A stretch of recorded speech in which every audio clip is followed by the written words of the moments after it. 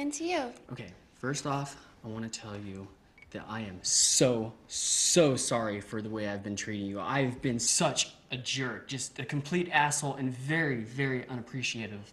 And I just, I'm so sorry for... Andy. Wait, let me finish.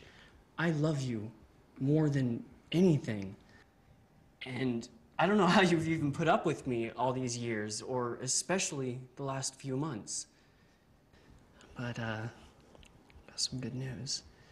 I have landed a position at a very prestigious advertising company, so, Wow. Oh my God. Andy, congratulations. Thank you, and the starting pay is, just a start. You're kidding. Well, I don't even know what to say. Don't say anything at all. Come here, come on.